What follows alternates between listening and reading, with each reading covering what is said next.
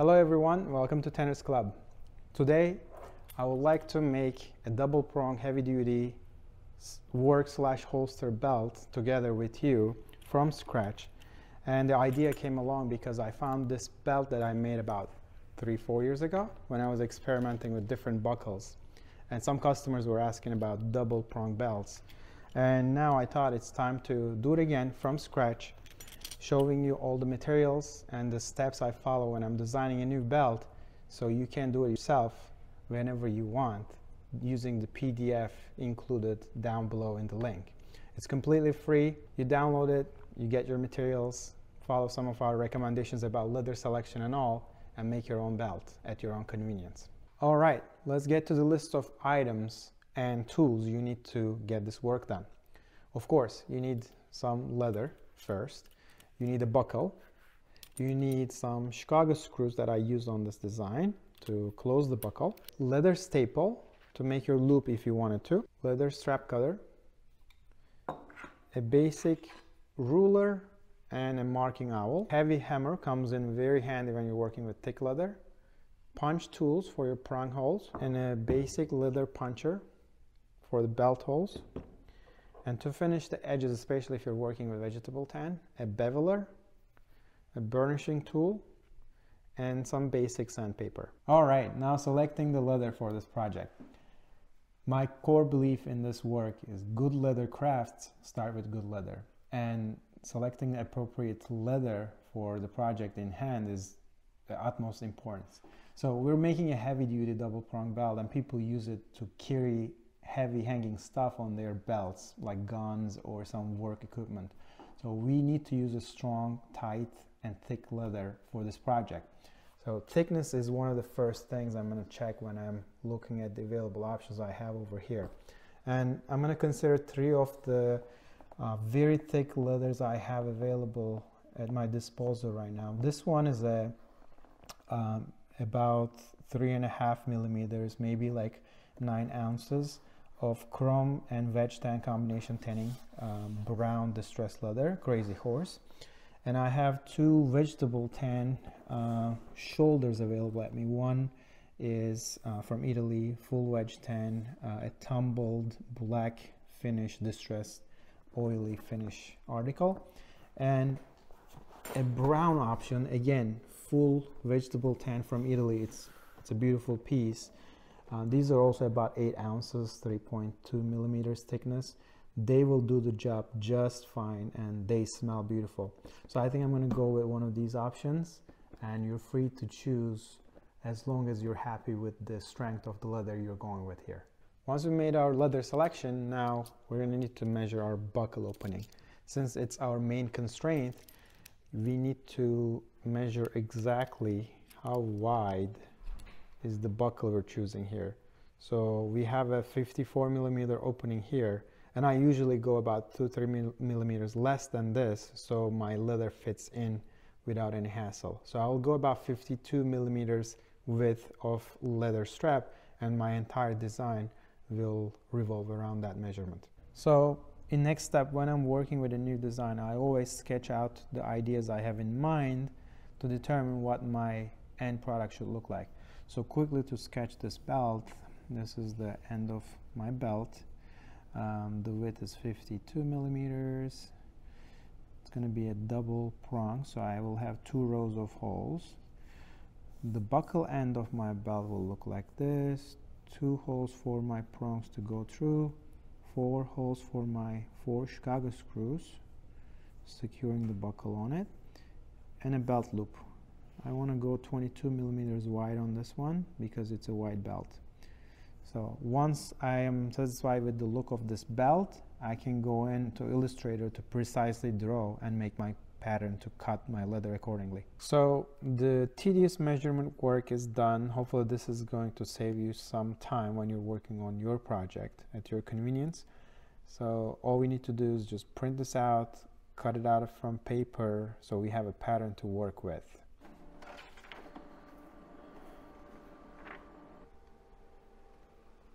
We cut out the printed paper to have our pattern to work with, and this is going to help us to determine where we're going to punch our holes, how our ends look like, and where the buckle is going to go. And we're going to adjust our strap cutter to the exact width we're working here with, and that is 52 millimeters. So 52, we found that, we tighten it. Okay, so now we got the 52 millimeter.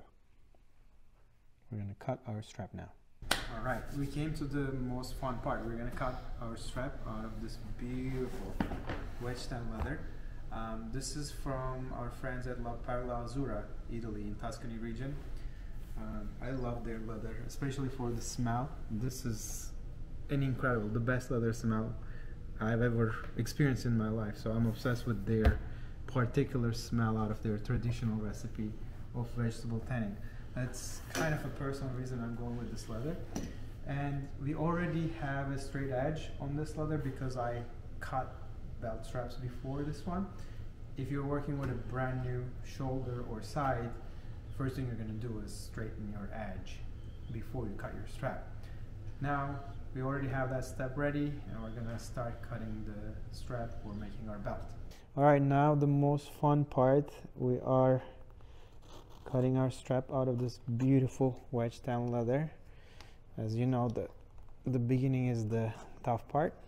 Once you get it started, all you need to do is make your strap cutter flush to the straight edge, and I clamp down my shoulder onto the table so it doesn't move as I stretch it down.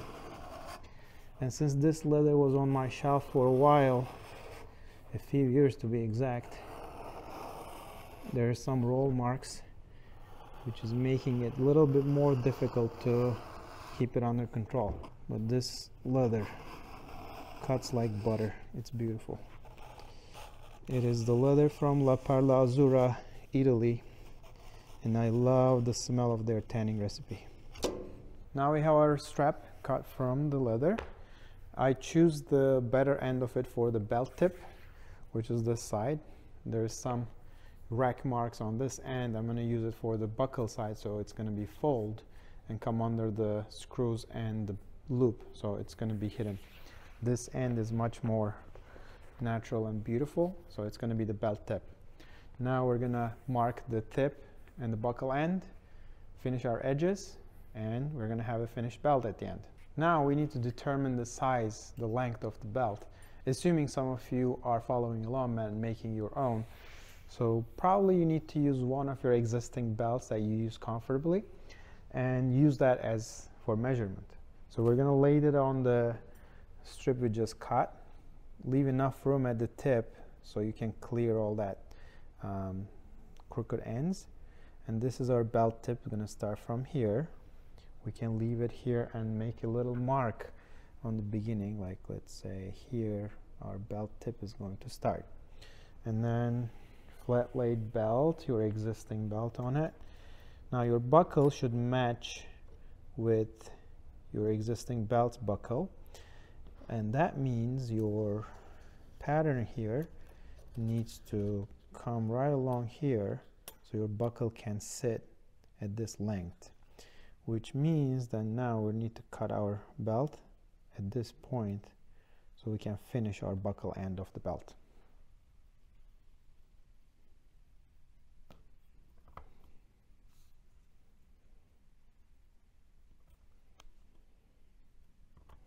We're going to round these corners for our belt tip.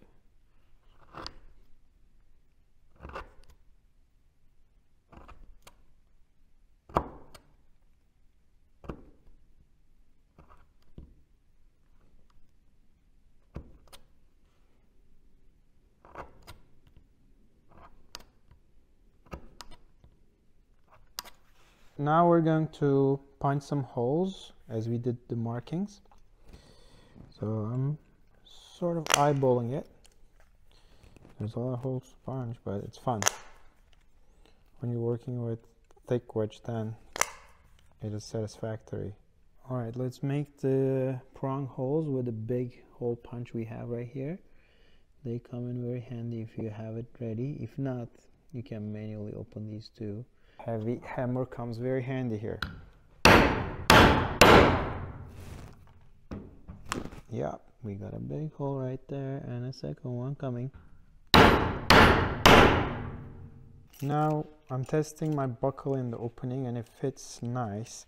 So this is a good time to measure and cut our loop part as well. I adjusted my strap cutters to 22 millimeters. Because the length of your loop will depend on the thickness of your leather, I rather cut a long piece of loop leather here and manually measure it as I'm installing my buckle there, or at least testing it out. So now this is all 22 millimeters, it's long enough.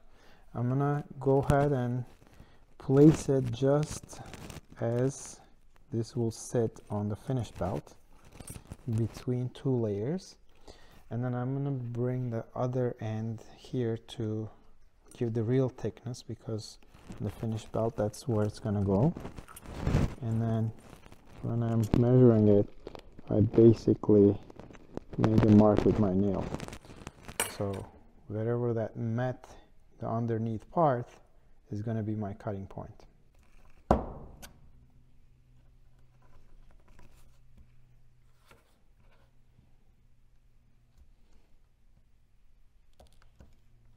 Okay, now it's time to bevel our edges. I pick a number 4 beveler because I'm working with a thick leather. If you are working a thinner leather, you might use a thinner version. It's your choice. And the roundness you're looking for. This is the fun work. After beveling the edges, we have some uneven corners here because of the hand cutting. So you might want to sand it off and round it nice and even here. And if there's any other loose fibers that sticks out and you don't like, you can actually turn around the entire belt with this little sandpaper. Now we came to the burnishing the edges, and this is completely optional. I actually really like the raw finish of this wedge tan leather. I wouldn't mind using it like this, but some people really love burnishing, and I want to show you as an option if you wanted to choose doing that. And you might choose different items to use here, but water works just fine, especially with wedge tan. You can dampen the edges a little bit with a little sponge or fabric you like. And then you need a friction tool, which could be a manual wood or a little machine that I have here like this. It spins at a high rate and basically creates heat on the edges, closing the open leather fibers that are sticking out. So I'm working on the loop edge first. As you see, it darkens and a bit shines, because what happens is you're closing the fiber ends with that heat created through friction here. And this is a nice preferable look. We're gonna go do this all around the belt. Again, you might not do this, or you can use other agents like Carnauba cream or Toconella cream, depending on your preference here. So now we're making our belt loop using the little marking pattern. I'll make a guide hole because the staples don't go through this thick of a leather by themselves. Kind of open it as much as I can beforehand, so it's easy for the staple to reach to the other side. Now we're closing our loop using these little staples. I'm using 2 of them since this is a fairly wide 22 millimeters, almost an inch wide loop. I put those 2 in one end, and then I go around and I push these in. Be careful, the sharp edges come out on the other end. You might poke your hands with it. And I use a needle nose plier to squeeze them on a flat and hard surface. So I basically make sure they are all in, applying it with this nose plier. Once the tips of the staples are completely in, I can squeeze them in and close them up. Now we're putting our buckle and loop and belt completely together. We're using Chicago screws. These are 3/8 of an inch Chicago screws. It might change depending on the thickness of leather you're using here. So basically we put all the things in line where they're supposed to be first, and then we put the caps of the Chicago screws on the top, and they go in. So let's give it a little crease here, and we're gonna put our buckle in.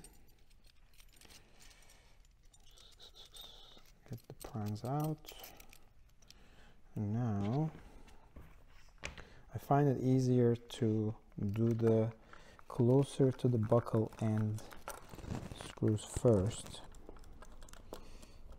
So the screws look a little longer than I need, but once the loop gets in between the two sets of screws on the right and left, that will make up the difference here. Okay, yeah, these are a little longer than we need here, but for the sake of completion, we are going to call it complete. So our buckle moves easily, and our prongs are sitting nice over here, maybe a little crooked, but overall our belt is complete. All right, we have our finished belt here, heavy duty double prong Italian vegetable tan leather belt for your holsters or work equipment. It is actually supposed to be very heavy duty. We burnished the edges. It is made out of a 3.5 millimeter thick leather, so it's fairly strong. And buckle is steel. I would have tried it, but I don't have a pant that has belt loops that wide. But for the sake of testing, I'm going to put it right on my belly.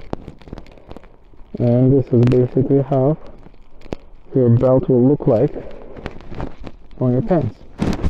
And eventually, once we do the design, we never stop here. We always want to test the durability. And we are not scientists here, to be exact. We don't have that fancy equipment to test with numbers. What we do is abuse the products and see how much abuse they take, how durable they are. So in the next video, we're going to abuse this belt really good. We have some good plans to have more fun and test this belt to see how strong it is. Thank you very much for watching. I hope you had fun with us together, and hopefully you did your own belt at home at your own convenience and use it for years to come. Thank you for watching again, and we're going to see you in the next video.